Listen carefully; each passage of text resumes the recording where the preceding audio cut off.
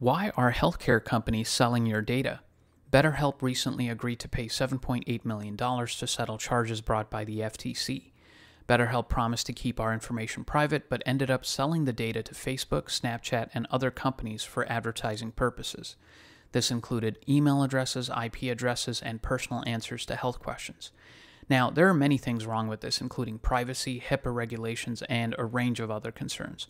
But it also made me think about the overall corporate climate today. It's like consumers are sponges, and these companies want to wring every drop out of consumers. And this is despite revenue being extremely high for these companies. BetterHelp revenue jumped 11% to reach $1.1 billion in 2023.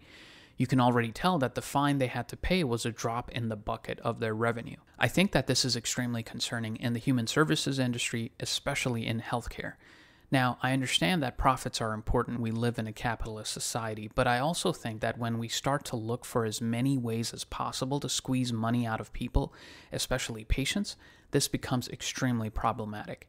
In my own practice, it would never even be an option in my mind to sell anyone's data. So the question of the day, I thought HIPAA violations came with civil and criminal penalties. Why did it not happen with this violation?